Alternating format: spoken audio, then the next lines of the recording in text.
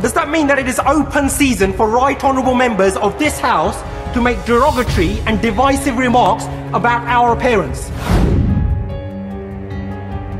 The hurt and pain felt by already vulnerable Muslim women when they are described as looking like bank robbers and letterboxes. Sing Dissy. Thank you very much. Mr. Speaker, if I decide to wear a turban, or you decide to wear a cross, or he decides to wear a kippah or a skull cap, or she decides to wear a hijab or a burqa, does that mean that it is open season for right honourable members of this House to make derogatory and divisive remarks about our appearance? For those of us who from a young age have had to endure and face up to being called names such as Towelhead or Taliban, or coming from Bongo land, we can appreciate full well the hurt and pain felt by already vulnerable Muslim women when they are described as looking like bank robbers and letterboxes.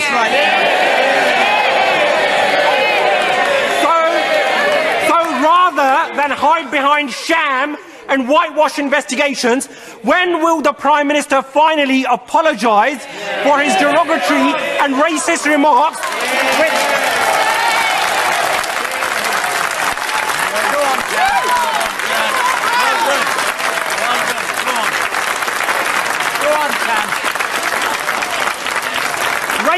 Racist remarks, Mr. Speaker, which have led to a spike in hate crime. And given the increasing prevalence of such incidents within his party, when will the Prime Minister finally order an inquiry into Islamophobia within the Conservative Party, something which he and his Chancellor promised on national television? Order. Let's hear the answer. The Prime Minister. Mr. Speaker,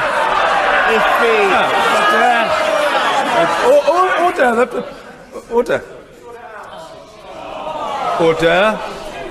The response from the Prime Minister will be heard. The Prime Minister.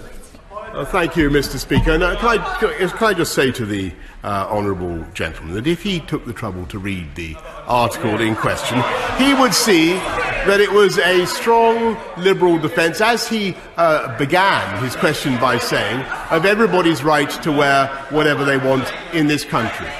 And I speak as somebody who is not only proud to have Muslim ancestors, but to be related to Sikhs such as himself.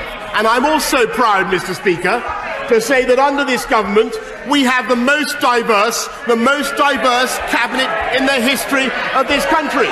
And we truly reflect modern Britain. We truly reflect modern Britain.